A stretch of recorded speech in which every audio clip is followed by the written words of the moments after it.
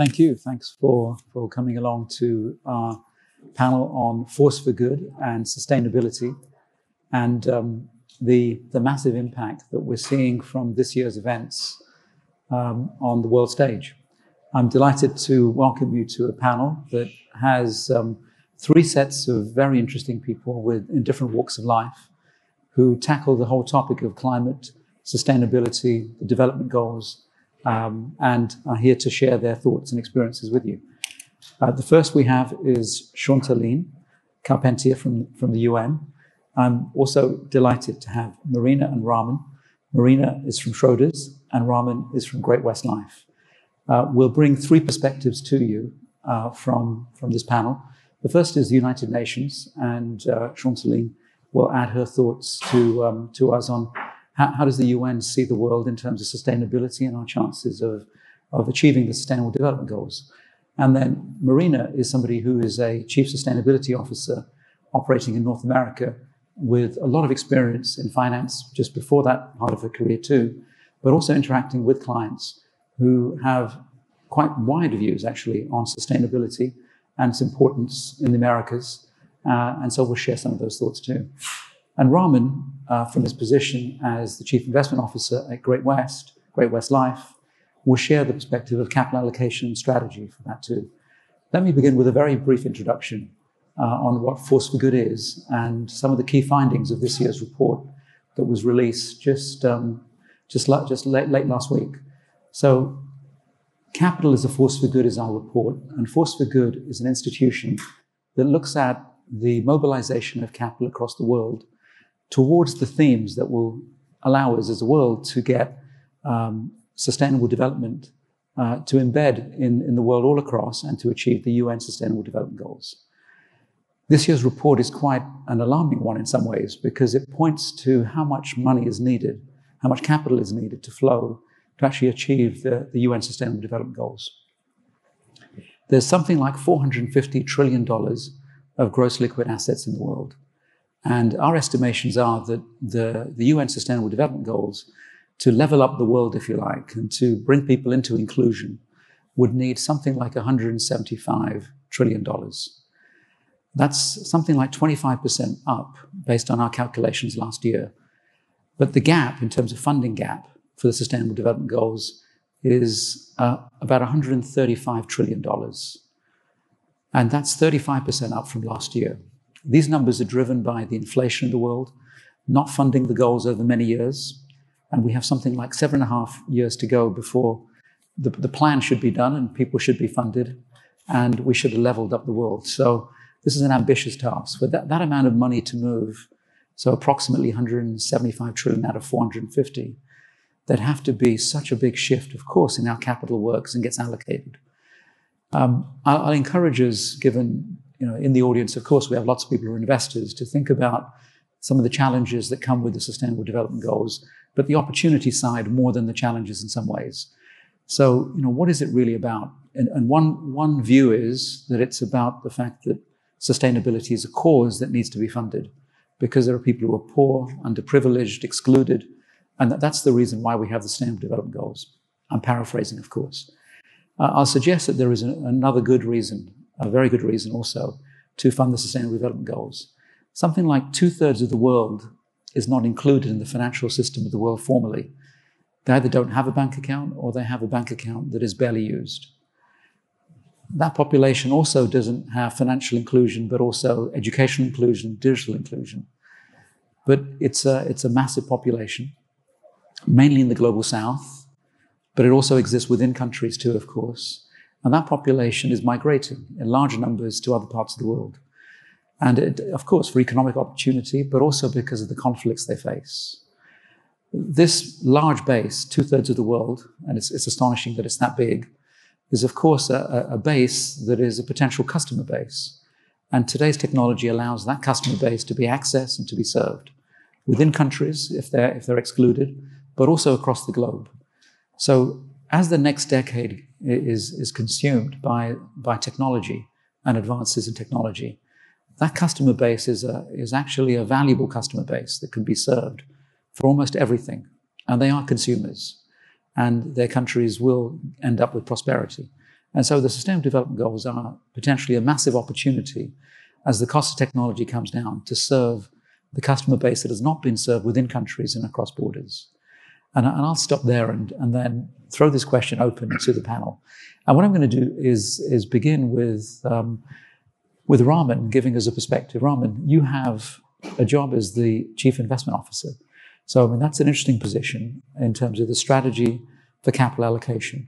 How do you see that, Raman, in terms of sustainability and capital allocation from your position? Thanks, Ketan, and happy to be here. So yes, our company is an insurance company, but we offer services not just in insurance, but in asset management and retirement.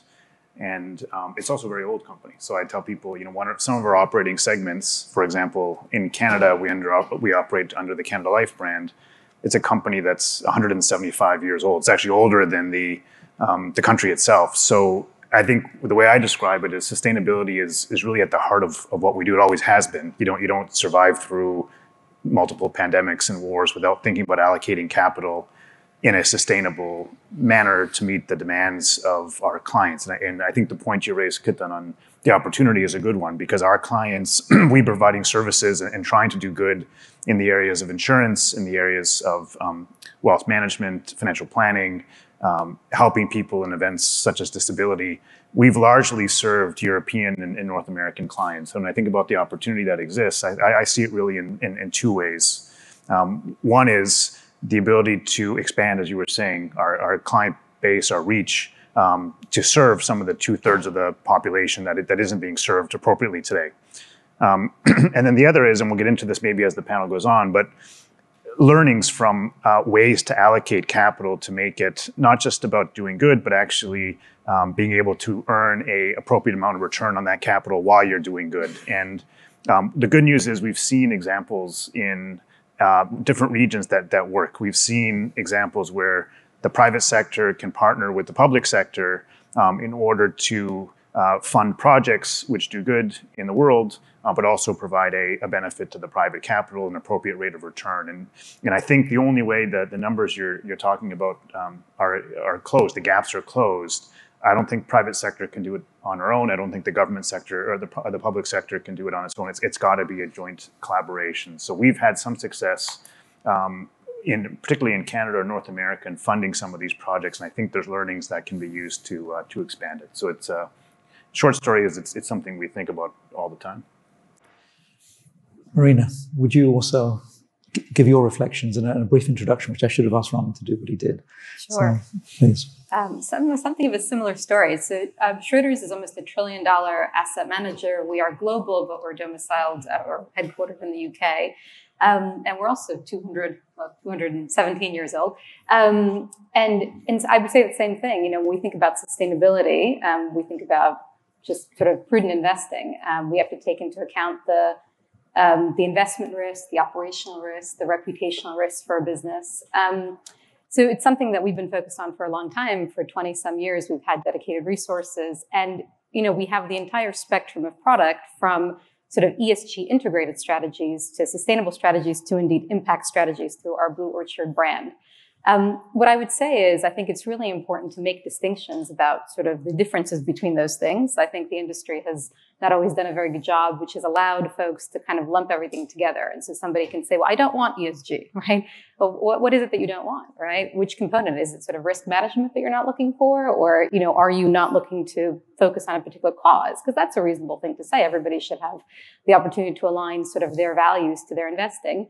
I think the pieces that I took away from the report, right, which came out last week, is the same sort of mindset that we have to frame this, especially in the US, kind of in North America, where I'm responsible for. We have to frame these things as opportunities rather than just risks or causes. Everyone has different causes, but investors are looking for opportunities, and so there are kind of real examples of this. We also have to, I think, look beyond climate, or just be conscious of the way that kind of climate interplays with social factors, people factors. So a lot of the things that you talked about in the report, mass education, housing, certainly financial inclusion, which we also do a lot of through the Blue Orchard brand. We focus on financial inclusion. Those are real opportunities to unlock potential kind of populations, right? And to make profit. So I think there's that piece of it. The other piece we focus on now is sort of natural capital, which obviously interplays beautifully with sort of climate and people. And again, there's real money to be made. Half of the global GDP depends on nature. We're not valuing nature properly. And then as we kind of think about climate mitigation, about a third of the solution ultimately comes from sort of nature and the ability to capture carbon. So there's a real investment case as companies make commitments, right, to sort of net zero into the future. The demand for carbon credits, right, for the carbon offset markets, will grow in exponential ways. And as I like to say, from Mark Twain by way of The Sopranos, God's not making any more land, right? So the resources are there. And I think that for investors, it's a 20, 30-year view kind of opportunity. And that's the kind of thing we need to talk to investors about so they understand that there is this sort of nexus, right, of doing the right things, but also finding kind of the profit motive. And again, as investors, as an asset manager, that has to be the primary thing that we focus on because we are fiduciaries of our client assets. Marina. Thank you, Marina. It's very interesting. There's a lot in that I'm going to unpack in a moment too. Chantal, you've been a sponsor from the start, and one of the reasons why we ended up launching Force for Good. But the Sustainable Development Goals is something you've been involved in for a very long time, from inception. How do you see the investment thesis of it, and what do you think we need to do to make sure they are achieved? Well, thank you, Ketan. It's a pleasure to be here with my co-panelist and you. I had the privilege actually to be in a different position when the Sustainable Development Goals were negotiated and be part of the negotiation from the non-state actors. That means NGOs and private sector and local authorities and all the other non-governmental entities. And so I do believe, and I've never seen so much pickup. And actually when we brought them, the idea was the mandate came out of Rio, and we never seen that much private sector participation at anything the UN organized before. There was an interest because of what both Raman and Marina mentioned, the opportunities. And I'd like to maybe focus on this, but first let me just mention I'm now the chief of the UN Conference on Trade and Development. And the reason this is dear to our heart is for two reasons. One, it's equity and poverty alleviation, and that only can be done by allocating capital towards these SDGs. And UNCTAD was the first organization to actually estimate in 2014, while we finished the negotiation before it was brought to the GA, the cost of achieving the SDGs at $2.5 trillion for developing countries alone per year. But we also estimated at the time that met investment opportunities of 40 to 50 billion in the energy sector alone for the private sector, of 30 to 40 billion a year on telecom, and on infrastructure, and another 40 to 80 in telecom. So these were the areas where, of course, it was more obvious for the private sector. But now we're seeing a great push on energy. We have the Net Zero Banking Alliance. We have the Net Zero Insurance Alliance coming out, if it's not already. And so every single area is now it's having its net zero. And what we're seeing for those is that the greenhouse emission have to be reduced by half by 2030. So while all of these, there's actually hundreds of governments, private sector investors that have actually made commitment to net zero by 2050. But to get there, that means that there are short-term targets that need to be issued. Now, the energy sector represents 73% of greenhouse gases. The agricultural sector, about 16 to 29%. And you've mentioned the areas on nature-based solution. A lot of it will be around agriculture and forestry. And what we haven't done yet is sit down and look at the opportunities within these companies. It's starting. The leaders in the industries are starting to do that. And they're finding these gold nuggets of when you stack the environmental and the social issues together. So you create income for low-income women in rural areas. You also create access to banking and then empower them to have rural development. And then these become clients for the future because you've developed that. So we see a big opportunities, and the SDGs are increasingly being used by all stakeholders as an overarching framework. And that's something that everybody can talk to and have with the common language, which we didn't have before 2015. So they're powerful. And I'll conclude with this. Unfortunately, with the COVID-19, we pretty much lost all gain we had made on the SDGs, and all of them in developing countries. All the investment flow to developing countries aligned with the SDGs, which we document at UNCTAD with the investment trends monitor on the SDGs, has been lost.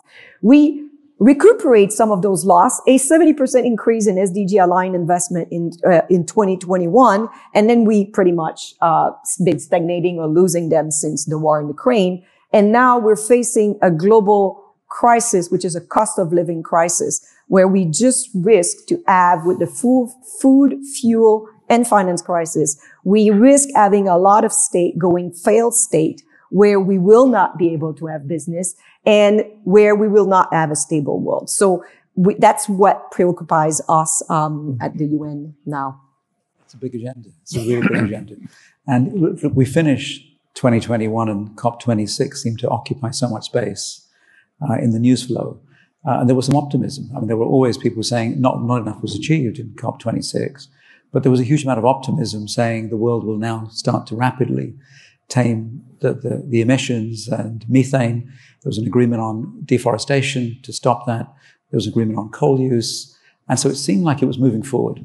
But then we have in 2022, just in the first 6 months, we have a war in Ukraine. We have food supply chains broken, given how much of a food basket Ukraine and Russia were. Supply chains seem to be still broken and even more so. And then you have people going into poverty. And the displacement of people from various conflicts and climate change issues, wildfires across Europe and so on, seems to be enormous enough that 270 million people are counted as migrants today. And the expectation is that that will be 1 billion people by 2050 out of a population of 10 billion. So stability is rocked. And the study analyzes and says that you need about $60 million to be spent, $60 trillion to be spent to 2030 to just for security, military security, economic security, energy security, and so on. And so this is quite a big spend. So there are lots of reasons why people would be thinking, I need to focus on my short term, not on the longer term sustainability. Marina, you touched on the sort of challenges you hear. And there is a lashback in the US against ESG. You say sometimes it's confused, but there is this pushback. Yeah. How do you see it, and what are people saying to you? And are you sympathetic to the fact they're concerned? Of course. I mean, I think empathy and respect is sort of the bedrock of, engaging with other people. And I think this is an important moment for our industry, by which I mean the sort of sustainability space, I guess, as a whole, to have some measure of self-reflection. Because as you say, there was a period that came, let's say before the pandemic, 5 to 6 years, where sustainability correlated really beautifully with the things that were doing very well. So large cap growth over small, US over international and emerging markets, growth over value. And it's easy to be very sort of self-confident in that environment. Very few questions get asked. You can build up some hubris, I think, and believe yourself to just generally be right, even though it's really the circumstances around you. So I think we probably did not do enough over that time as an industry to make inroads with folks and to make sure that they understood that we respected their priorities too. I mean, we talk a lot about, obviously, the SDGs and folks in the global south and emerging markets, but they're obviously very underserved or very vulnerable communities in developed markets as well. And those people feel that very keenly, right? They're kind of overlooked because they live in a rich country. And so people overlook their situation. And it's obviously not just directly kind of workers and communities that are dependent on fossil fuels, for example, in the US, but it's sort of larger, right? Because, you have whole towns. So it's not just the people employed by those businesses. And so the concept of just transition, or the discussion of sort of, it's not meant to be an excuse to not move down the path, but it is meant to be an excuse, or not excuse, but sort of a way to move down the path more pragmatically.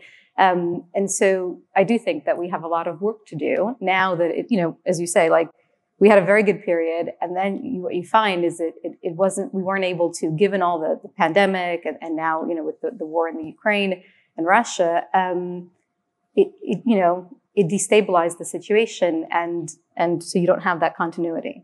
And so now you have to rebuild. You have to have a more mature and more measured sort of conversation about what these things mean, what these investments look like for the very long term, because they are very long-term investments. And again, that kind of focus on, creating that view of that it's opportunity, and finding commonality. Like I said, I think climate, today in the US is a pretty fraught topic, but there are other areas, social, certainly governance, as I said, around nature. I think that you can find common ground with people, and that's where you have to begin, I think, to rebuild those relationships. Thank you, Marina. Raman, what are the challenges? One of the things, as you know, and Great-West Life and Schroders are both part of the data set of companies we look at and are active participants in Force for Good, and we find there is a very strong correlation between people doing more in sustainability and being more profitable. In fact, those that do the most, the upper quartile of companies we looked at, out of 120 of the largest financial institutions in the world, representing half the world's money, the upper quartile outperformed the rest on shareholder returns 5x, 6x over a 5-year period. So that's a substantial. It could be out by a big factor, and that's still a very substantial, significant outperformance. Yet there are challenges. So how do you see the challenges and the performance drivers? Well, actually, I'll pick up on the thread that Marina just raised with respect to some of the pushback that we're seeing as an industry. I think has to do with one of the challenges, which is measurement. So I think as we dive into this, and Chantal, we have also made a net zero commitment for our insurance balance sheet. But it's interesting when you dive into the details of how do you actually measure this, and then how do you progress it, over the coming 1, 3, 5, 10 years on the march to a net zero path by 2050. It becomes complex very, very quickly. So that some of the challenges are there is not a standardized, consistent measure across the industry in terms of how we compute the greenhouse gas emissions for a large portion of the invested assets that we do. So, we're relying on assumptions and proxies, which is fine, but it can lead to questions on comparability and efficacy. The other issue we find is regulation. So it's getting better, but we operate like many companies in multiple jurisdictions, and we have multiple regulators, and the regulations are not necessarily, and the reporting requirements are not necessarily consistent. So it becomes quite challenging, and it becomes quite costly. So for a large organization, perhaps you can manage this as a part of your overall business. But as a smaller organization, I think it becomes a challenge to make it practical to meet these goals. So as we progress in, I think one of the important things we have to continue to progress is the data, and how are we going to properly measure it? What's going to be consistent reporting standards? I think the idea coming out of the the IFRS Accounting Foundation is to have consistent accounting and reporting requirements across multiple geographies. That's a very good first step. And I think once we can address the data challenges, I think it'll be easier to have consistent reporting. So that's one big challenge. The other one I'll call out, and there are a few, there's opportunities too, we can talk about those. But the other big challenge is time horizon.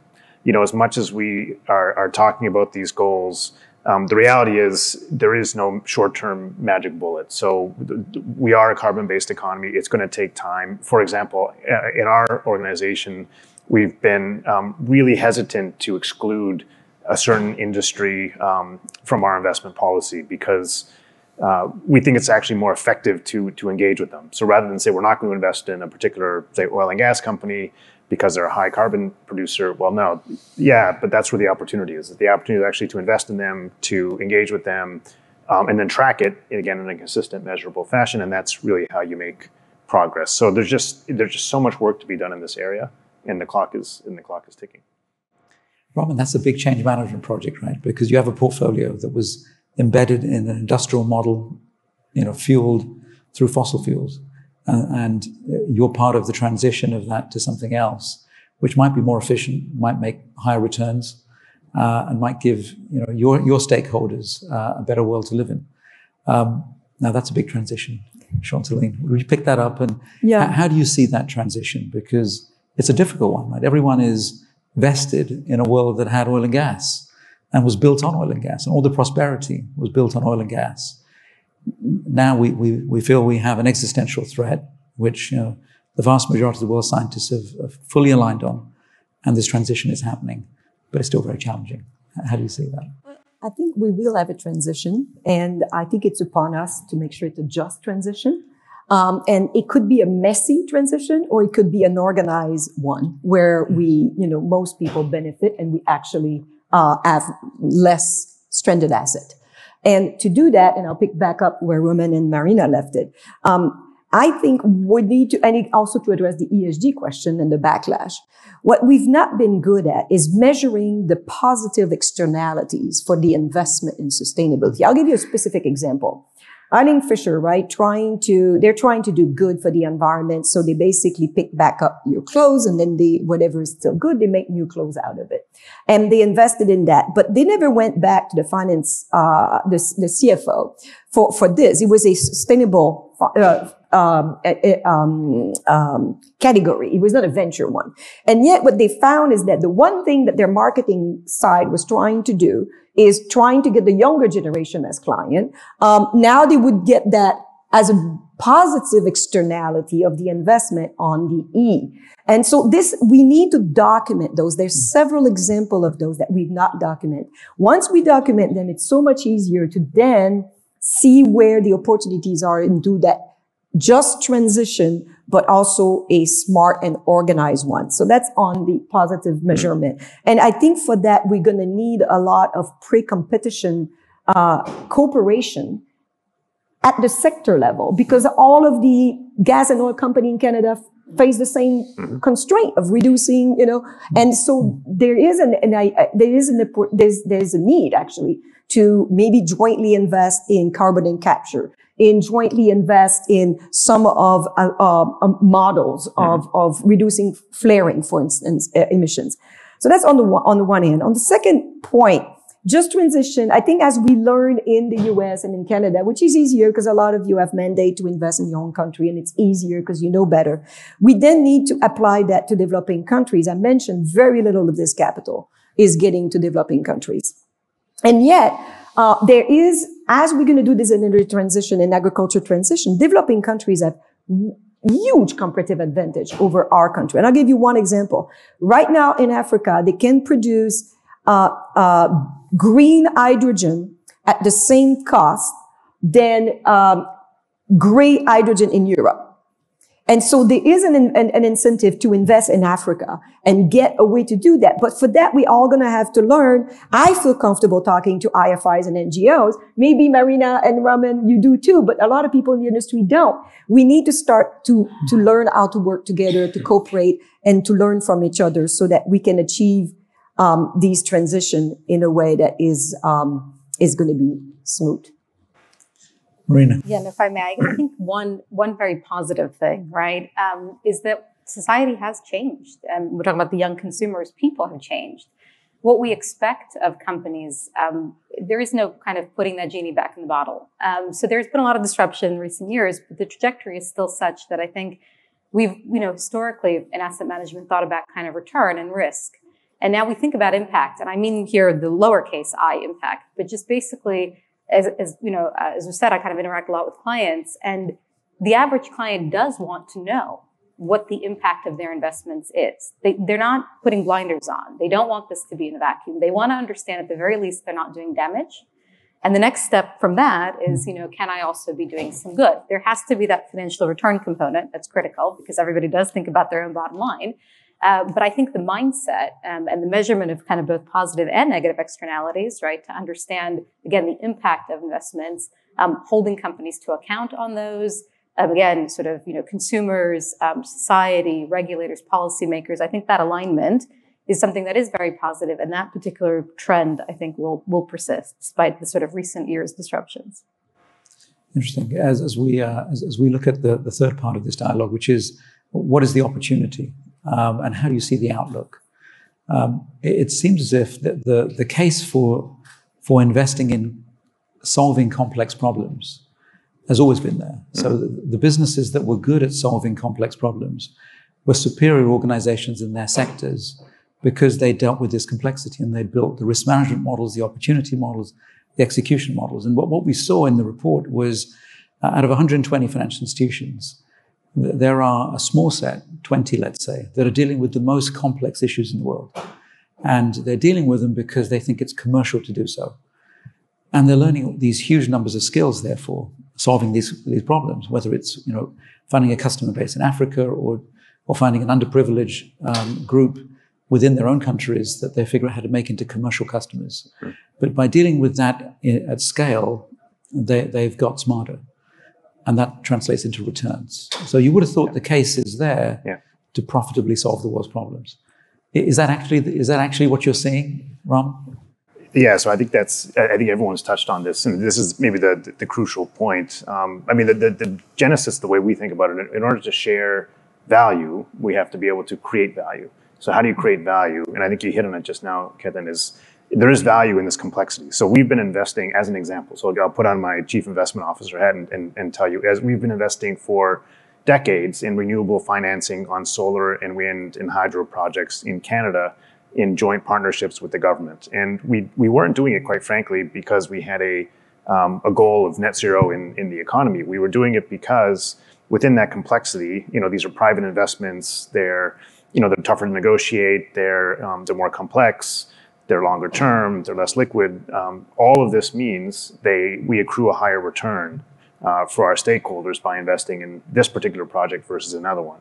And it's been remarkably successful for everyone involved, in terms of developing the infrastructure, getting more capital into the ground much quicker, a better return for stakeholders by attacking that complexity and solving it. So that's something where, you think about all the infrastructure, all the technology that needs to be developed, not just in the developed world, but obviously in the developing world.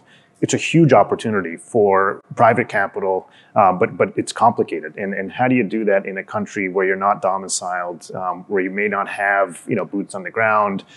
It's a much more complicated problem to solve when you move outside your own region, but the framework is there. And I guess that's the good news for me, being an optimist. I can see it. We've done it for a number of years. You can see it happening with the infrastructure bill in the US. You can see a pathway, and then it's, can it be replicated in other areas? And I think, given the amount of attention and the amount of force behind this, I think it can. So that's, I think, a huge. The numbers you were talking about, Chantal, are massive in terms of the amount of capital and the amount of opportunity that can flow to this. So I think that's an encouraging sign. Marina, would you touch on that too? You've had so many different roles inside the bank and other banks too. Yeah. But as an investment professional, you see opportunities coming all the time. And this is another set of investment opportunities. Yeah. How do you see that in terms of the outlook? Absolutely. I would say that lens, that perspective, because obviously for the most part of our business, we're looking at kind of investee companies and how they're solving for these challenges. So, we have a long-running kind of global sustainable growth strategy that looks for just that. Who are the companies that are proliferating bank accounts across sub-Saharan Africa or communications, right? All of those sorts of connectivities that create, leverage and growth. And then on the climate side, I think we're very sort of focused on finding leadership in the industry, right? So in every space, there are going to be companies that have sort of seen the future clearly and they're leaders. They may need, as we touched on, transition financing, right? They may not be able to kind of get there without the support of shareholders. So if you do say, I'm divesting, I look at you now and you're clearly not, you're problematic, and so I'm going to take my money away. First of all, somebody else is going to buy it, so you're not really making any change. But the end result is, you have to be there, you have to be engaged, you have to understand the path going forward. And so kind of climate leadership is another sort of focus or lens for us. How do we help companies get to that future? We also think about the concept of avoided emissions. Everybody's very focused on scope 1 through 3. But if you are making investment over time in technologies or processes that can avoid kind of further emissions in the future, you want to be able to give companies credit today for those plans, so they can execute on those plans. So I think we're looking for both kind of the evolvers over time, because that is where you unlock value, not like sort of who looks good today, but who can look good in the future, and then also enablers. Who's kind of building the technology that can enable others to succeed. So yes, on a kind of a day-to-day, on the ground investment perspective, those are very much the sort of lenses through which we're looking. Chantal, would you pick that up too, in the sense that step back for us. So we're 7.5 years in. Mm-hmm. Every country in the world signed up to the Sustainable Development Goals, and we are failing to achieve them at the pace that we should have. but at the level of investment that we should have too, right? So, and we have 7.5 years to go. What is the outlook? Are we going to make it? And if we, what do we have to do to make sure we are going to make it, do you think? So I think first, and I think Raman mentioned that, we all need to do our part. So every single industry and individual sector needs to do their part. There's a few silver lining that I see. One is, there's a huge push now at WTO and elsewhere of repurposing these $640 billion a year in fossil fuel subsidies and $440 billion in subsidies to pretty intensive agriculture that, if repurposed towards sustainable agriculture and renewable energy, would actually provide some of the funding from the government side, guarantees and others, and infrastructure needed for you to come in with the investment that makes it, risk, return, impact, compatible. So that's one good news. The second good news, I think, is in the past, what we've heard is, and we've heard that, board would be not, they're aging. Board are not changed very quickly, and they're not been, as attuned to some of these upcoming opportunities. And sometimes there've been a break on some of these more innovative approach. And we're seeing now that it's changing. A lot of people are talking about getting youth on their board, getting younger people, more diversification of the board members, which we believe would help. There's also a lot of crackdown on greenwashing, as you saw. So people will be more careful. And we actually did notice that in our World Investment Report this year, we do document how many, we have last year 5.2 trillion in 2021 in funds associated with either social SDGs or green bonds. And it's actually went down a little bit because of the crackdown on greenwashing. And therefore, I think now the industry is kind of relooking, and then we're going to come back. So there are opportunity, but we're going to have, I'll give you a quick example. I was just at this meeting with, and I don't want to be promoting anybody, but it was Bloomberg Philanthropy and Citi Foundation, I think. And they basically work with, they brought 500,000, 500 million women in Tanzania and Rwanda, literally, that didn't have the capacity. They trained them in coffee, high quality coffee, and several other sectors that then others can invest in. And now these women are literally tracking the stock exchange in New York to sell their own product themselves, high return, investing in their own community, sending their kid to school. So we need to learn to actually work with all the stakeholders. There will be need for philanthropies and for international financial organizations, regional banks. And we don't teach that in business school. So we're actually pushing on also to change the curriculum in business school. Interesting. That's interesting. That's going to pull, I think the education is a huge part of it.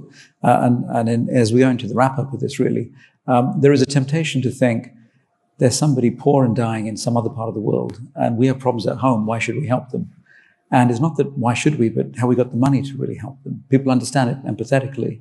If I take off the Force for Good hat and put on the investing hat as the CEO of an investment firm called Greater Pacific Capital, the most exciting opportunities for us are when someone comes along and says, we have an edutech solution that could educate hundreds of millions of people, and we'd like to roll it out, and we'd like you to invest a few $100 million to help us do that. And it's quite exciting. And when someone comes along and says, I have a fintech solution, and it plays to a natural advantage which women have over men, which is that if you give $1 to a woman in a poor country, she will actually give it back, but the man will probably drink it, right? So, you don't want to give it to the man, you give it to the woman, and your default rates are almost nothing. And it's very profitable to do that. And so, those businesses are quite exciting. A lot of the businesses of the people on the stage, those that are in business, are natural products that are do-good products. Insurance is a natural do-good product. Mortgages are a natural do-good product. And investments into things like new technologies, educational, financial, and so on, are actually natural do-good investment strategies and products. And it's just, can we configure it differently to do so? I'd like you to give us your last thoughts as we go through, and then we'll wrap up. Why don't we start with Chantal? I guess quickly, I think we need, as we not look at sustainability as just a side thing, but include it in operation, we're going to start seeing the innovation that comes out by stacking the environment and the social issues and find the economics that came out of it. And I hope this is something we discuss at the UN General Assembly next week. Yeah, earlier in the year, somebody said to me, are you still focused on ESG? Because how can you possibly have time to focus on it? Look at all the things going on in the world, inflation and interest rates. And this is the beginning of the Ukraine-Russia conflict. And I said, or China, right? There were rising numbers of COVID again. I said, but all those things are ESG things. So the acronym has become a bit challenged, potentially. Maybe a little bit of a poison chalice. I think we have to look underneath the acronym at the things that we're actually concerned about. But I think what's really important to remember is that this is not the last of the dislocations. There will be something else next year and the year after that. And so what you want to build is something that is robust, investment opportunity, right? Where you see your mission clearly, you know why you're doing this. So people can ride out these challenges, right? It has to maintain consistency. And for that, people have to understand why they're doing something for the long term. Again, be able to sort of live out the cycles. Thank you, Marina. Ram, last words. Last words. This is a marathon, not a sprint. And I guess I will echo some of the comments made by Chantal and Marina, saying this. We see it from our clients, we see it from our employees, we see it from regulators in our board. There's tremendous momentum behind this. I'll leave you with this last thought: this is a generational problem, and I take some solace in the fact that I look at my own kids, and they're how much they're tuned to this, even at a young age. I certainly, when I was growing up, this was not on my top of mind. It's changing. So this is going to be, I do think there's a positive momentum behind this structurally, even though we might have some of these waves. And that's encouraging because we only have one planet. Thank you. Thank you very much for your thoughts. Thank you. Thank you.